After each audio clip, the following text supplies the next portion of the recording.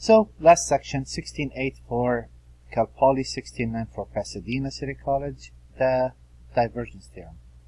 The divergence theorem says, let S be the boundary of a piecewise smooth-oriented closed surface, E. So E is the closed surface, and S is the boundary of that.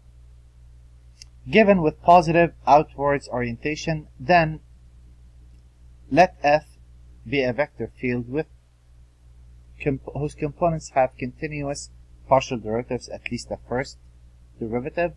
Then, if you recall, this was the flux of F across E, will be the double integral over E of F dot ds, the oriented surface. We take the orientation with N. Cal Poly uses this notation, Pasadena uses this notation, it's the same thing. That will be the triple integral, so that's the volume of what? Del dotted with V, divergence of F basically. And if you recall, that is the partial with respect to X, the partial with respect to Y, the partial with respect to Z, dotted with P, Q, and R, and that's going to be a scalar. So I started the first example with something that we did 2 sections ago, and that took some time, and I used symmetry then to shorten the problem. Now we don't need to use that. You'll notice you'll get to that same answer a lot more efficiently and quickly. It says use the divergence theorem to find the outward flux of F across the boundary S. Well, okay, what's S? S is the surface of the cube cut from the first quadrant, cube with X equal A, Y equal A, and Z equal A. So we did something like this, and we had to do it over 6 places. Back then I did it using a shortcut. If you recall, I said if you look at the bottom, this side and the front are the same, and if you look at that side, and the top are the same, and kind of use symmetry on that. But now I don't need to use symmetry, because now if I want to figure out the flux across that of F dot ds or d rho, whatever you want to call it, that would be the triple integral over region E of del dotted with F. So not the curl of F, divergence.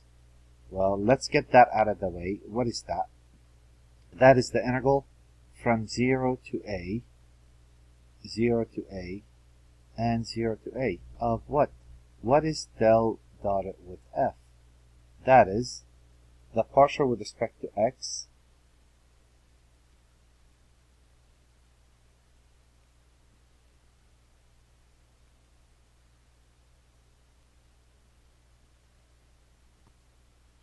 so if I take del dotted with F, that is the partial with respect to X, the partial with respect to Y, the partial with respect to Z, dotted with X squared over 2, Y squared over 2, and Z squared over 2. So you could actually do it without listing it.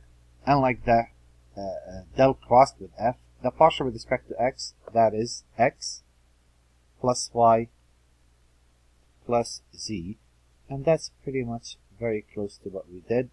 And this is going to be dx, dy, dz. It doesn't matter really which order you do those in, right? And you work this out, and there it is. Just that simple integral, and that takes care of business. And what if I looked at the second example that we have? So again, we're looking at those solids enclosed by this surface S. S is the region cut by a cylinder, solid, x squared plus y squared equal 9 or less than or equal to 9. So between -1 and 4. So we're talking about something like this. Well, we're going to say the double integral f dot ds, and the directions, we'll straighten that out, over s is going to be the triple integral. And let's see how that works. I'm going to run the partial with respect to x, that's 1. The partial with respect to y, that would be xz. The partial with respect to z, that's 0, right? dv, which is the integral. And if I run this accurately, I'm going to do 1 plus r the cosine of theta times z r dr,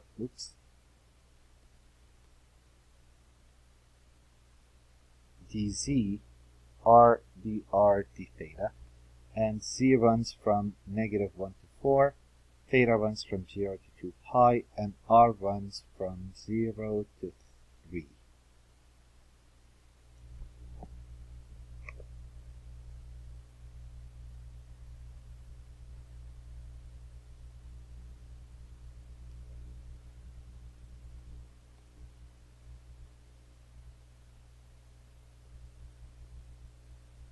And how about this solid? Well, that's a sphere. We know how that looks.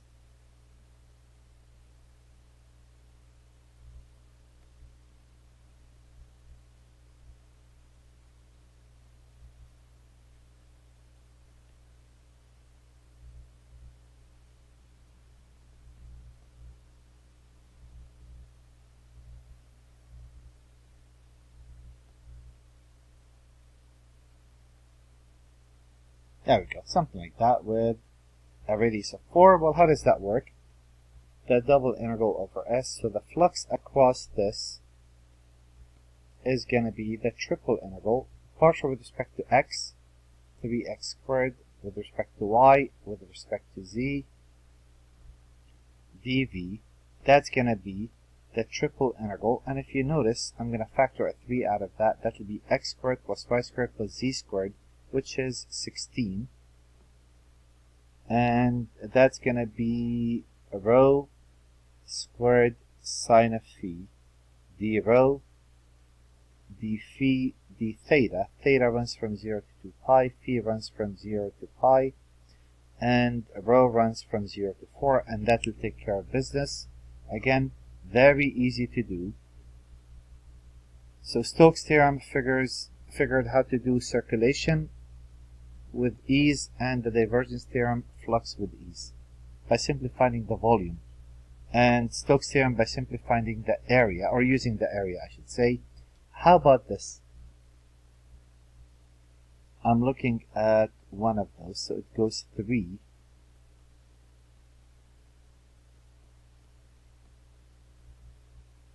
One of those,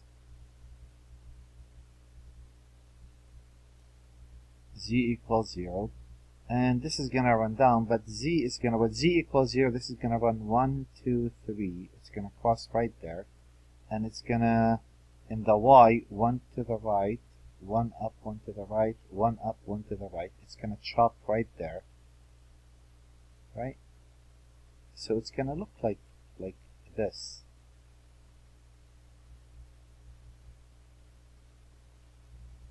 You have a cylinder, and what you did, you brought a knife and you cut this part off.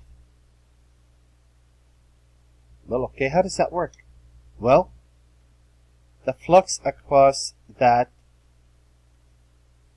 solid is going to be the triple integral.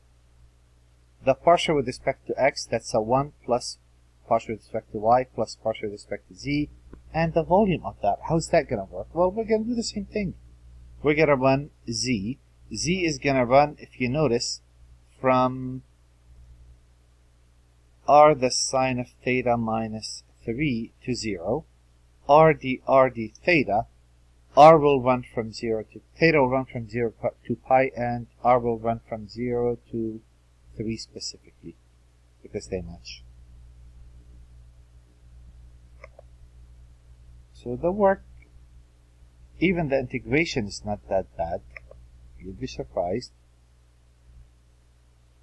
I should put 3 dots to indicate that there's more work to do. I'm setting this up, but you could work it out.